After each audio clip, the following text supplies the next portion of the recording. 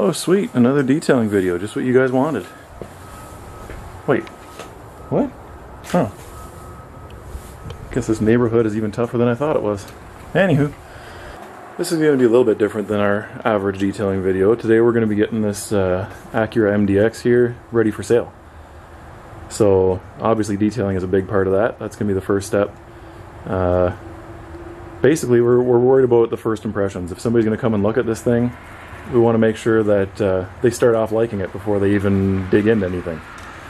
So a good fresh detail is a good way to do that. We don't have to go crazy here. We're not going to be doing any hardcore paint correction or real crazy deep cleaning. We just want to make it presentable. And the second step is going to be, we got to get some proper pictures of this thing. Just some crappy little cell phone shots. They're not going to cut it, man. This is 2019. So we're going to get some nice kind of glamour shots of it after it's been freshly detailed. And then the third step is going to be to come up with an ad that is thorough enough that explains everything and makes people really interested in it, but doesn't just drone on and on and on with huge big paragraphs of a bunch of crap that nobody wants to read. So that's going to be our 3-step process of getting this thing listed for sale. So when it comes to getting a vehicle ready to sell it, you got to pay attention to what jumps out at potential buyers the most. And already right now, with what I'm looking at here, I'm seeing cloudy yellow headlights. That's going to be the first thing on the agenda. I'm going to do that before I even wash this thing, just because I'm going to be sanding them, and that's going to leave a bit of a mess behind, so then we can wash it after that. So we got to get those headlights fixed up, because those are nasty.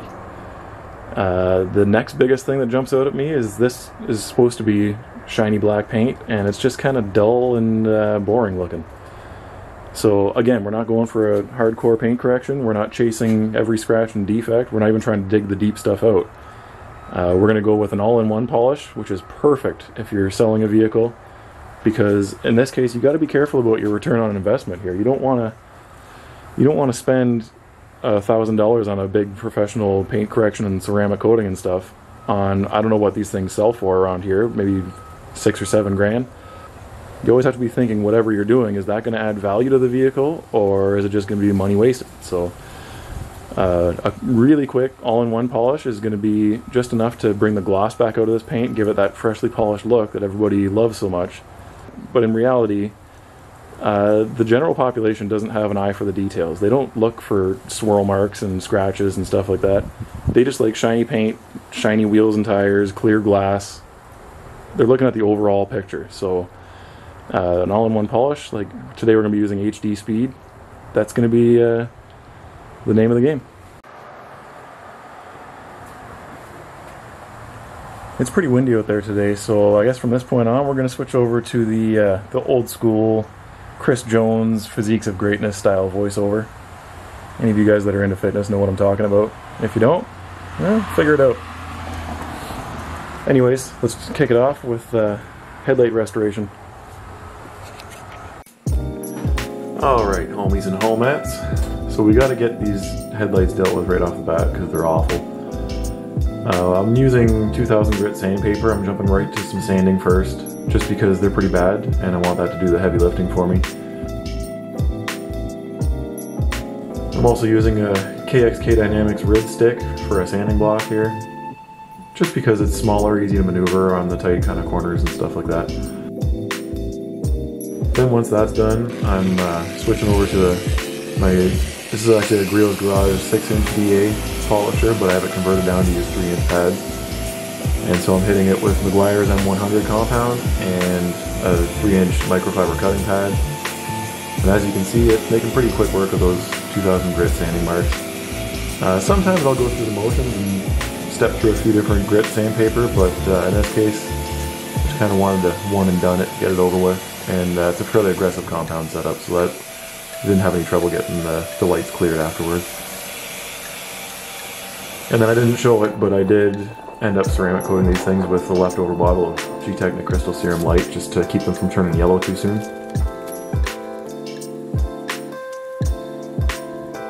So here you can see the before and after. It's a pretty big difference, I'd say. They're still not perfect by any means, but they look a lot better than they did before. Now while we got the hood open, may as well take care of the engine bay.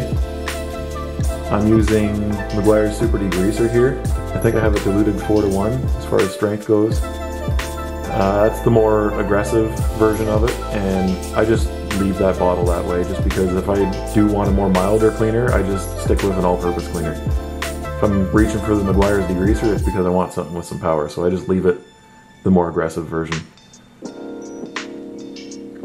So there's nothing real fancy about cleaning an engine bay. There's nothing complicated here. It can be kind of intimidating for some people, I guess, but it really isn't that big of a deal. I didn't cover anything up other than just the battery itself, and even that, I'm not concerned about getting that wet. It's just that he had some grease on the terminals that was obviously there for a reason. I didn't want to accidentally wash that off, so I just covered it up. But I mean, as long as you're not spraying directly into the alternator or something like that, or exposed wiring harnesses, you're fine with getting it wet. I just came through with my wheel brushes that I would use for cleaning wheels. I just had that bucket sitting beside me. We'll be doing the wheels next after this anyways, so. Like I said, nothing complicated. It's not a big deal. You don't have to be intimidated about this. I think I've mentioned this before, but I always spray down the fenders beside the engine bay just to make sure that they're wet. In case any cleaner gets on them, then it's kind of diluted down and doesn't dry on there as quickly. Just for a little added safety. And once I've rinsed it off, I come through with my handy dandy Works leaf blower, and I just blow all the sand water off as much as I can. This works really good for that. People laugh at you for pointing a leaf blower at your car, but it works. Next up, again, with the Meguiar's Super Degreaser, I hit the rubber floor mat in the back and the WeatherTechs up front, just to clean them up a bit. I mean, the WeatherTechs have the classic WeatherTech staining on them, and I wasn't really concerned with going too crazy with it. Just wanted to get them cleaned, because I know I'm going to be cleaning the interior. I want it all to be matching, so. Onto the wheels. And I don't think this thing has seen a proper hand wash in quite some time. So the wheels and tires were a little bit grungy. You'll see I'm using an all-purpose cleaner for a wheel cleaner on these. And that's because even though I'm pretty sure these are the factory Acura wheels, these have been custom powder coated. And I know the guy that powder coated them. I've worked on some of the other wheels that he's done before. And I know he always recommends to his customers that they don't use strong wheel cleaners after they've been powder coated. I've used wheel cleaners on wheels that he's powder coated before and never had any problems, but in this case I just wanted to be safe, so I stuck with an all-purpose cleaner. And it worked okay. I also cleaned up inside the wheel well here, and on some cars, like on lower cars, you don't have to worry about this, like on my MR2 for example. The wheels fill up the gap in the wheel well so you can't really see anything in there, but on crossovers or SUVs or pickup trucks that you can see inside the wheel well, you want to take this extra step because it's definitely noticeable when the rest of the vehicle is clean. The general rule of thumb for me is if you can see it, you got to clean it. So that goes for a few things too. Interiors, stuff like that. Then I cleaned up the tires, and again, Meguiar's Super Degreaser. I had to do a couple laps on these just because they hadn't really been done. So you'll see the first round, the suds were kind of yellowish and brownish. The second time they're a lot more white, which means now we've got everything off the rubber, and now we got a clean tire. Now, because this thing had so much grime built up on it, I decided to pre-rinse it with an all-purpose cleaner just to help break it down first. Here we got Buddy Van Dudo here just taking his stolen lawnmower for a walk.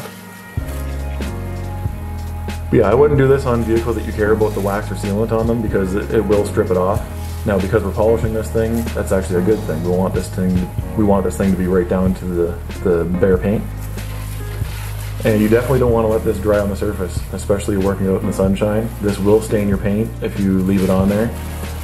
So you just want to be smart about it. Don't leave it on for too long and make sure you're keeping it wet. After that, I just followed it up with the regular 2-bucket wash. I'm not being super careful with washing this thing because, quite honestly, the paint on this thing is pretty trashed. So of course I don't want to inflict any damage myself, but at the same time I'm not really clinging to perfection on this paint job, so there's some room for error there.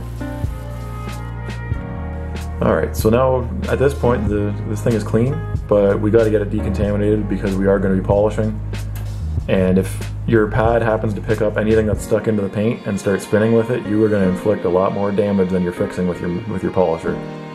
So I'm just doing a real quick clay bar. I'm using an auto scrub sponge, of course. I'm kind of overusing regular clay bars now. I never use them unless I'm going to be polishing afterwards, so I don't really care if this mars the surface more than a regular play bar does. It doesn't really matter to me. And to save time, I'm just using my soapy wash mitt for lubrication. Sometimes I'll use O&R or detail spray. You can feel free to use whatever you like, whatever you feel comfortable with, but this was the quickest and easiest way for me to get this done.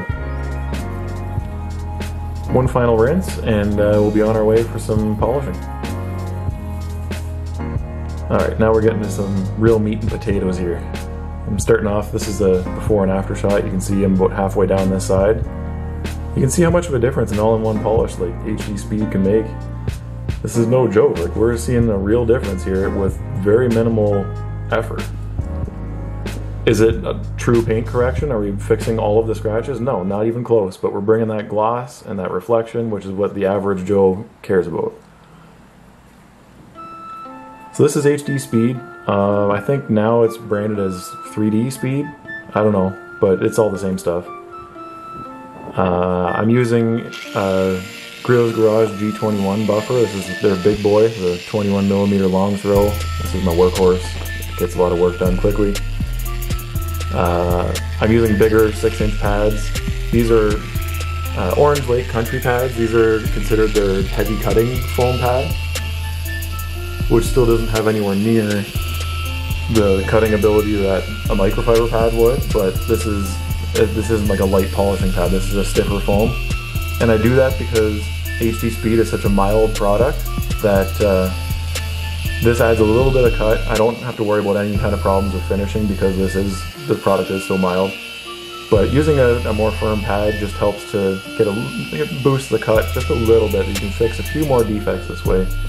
Kind of get a little bit more bang for your buck. So I'm just using just a couple of drops of this stuff on a pad at a time. In this case, I don't prime the pad first or anything like that. They actually recommend just going straight to just using a couple drops, and so I stick with that. I'm running, I think speed-wise, I'm running this thing wide open. Speed 6, fast arm speed. We're not trying to do a paint correction here, so we can get away with moving quickly, and because we're not trying to dig out all of the deep defects. We're just trying to bring the gloss out, and I guess I haven't explained this yet. The reason this is considered an all-in-one polish is because it literally has everything mixed into one product. So basically, it's got your polish that's gonna kind of do almost like a one-step paint correction, but obviously it's not that aggressive.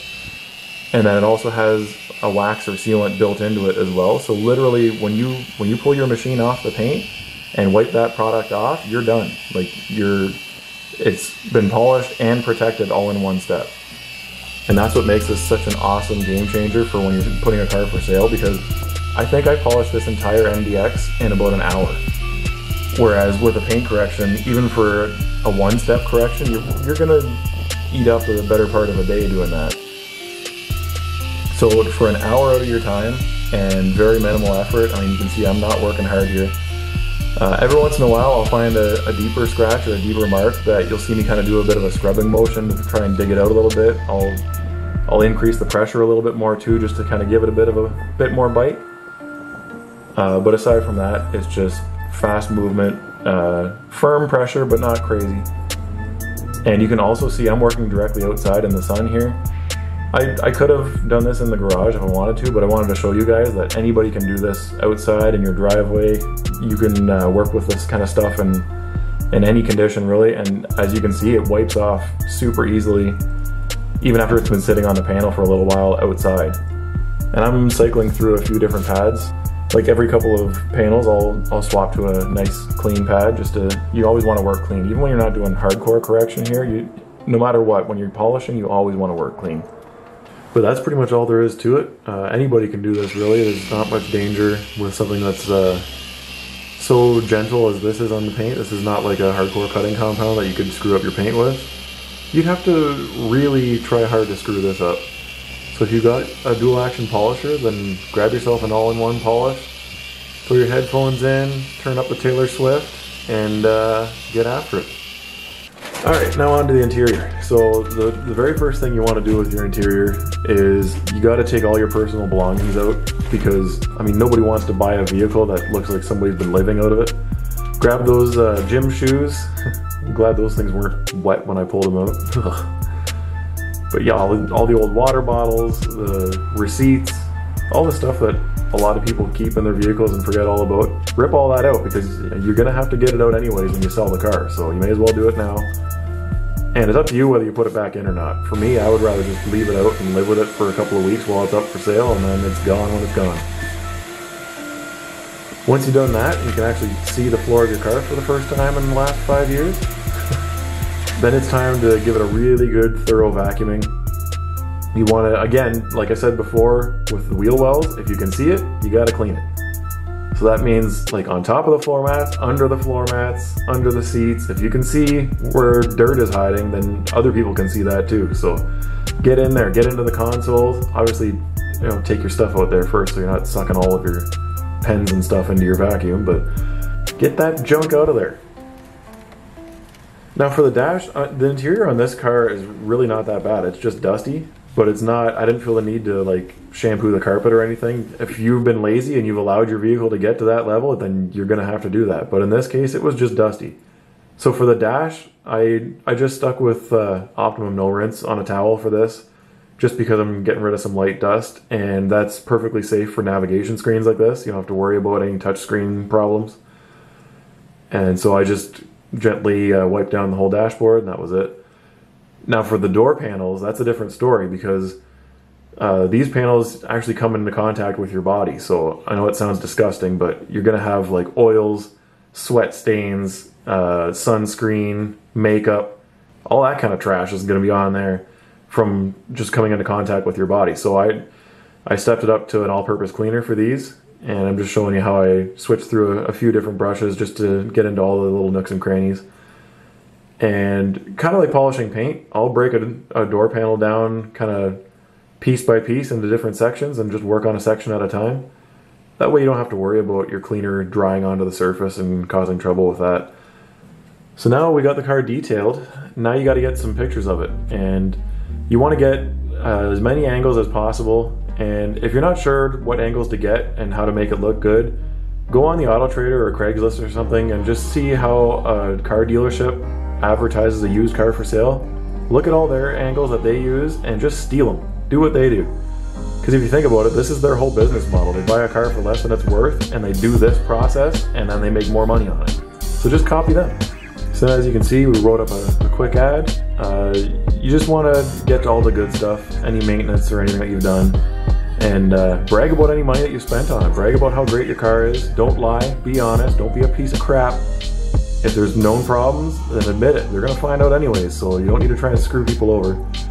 But yeah, this is your moment to tell everybody how awesome your vehicle is and how much they're gonna love it. And now because you detailed it and you spent so much time making it look good, it's gonna live up to the hype when they come and see it.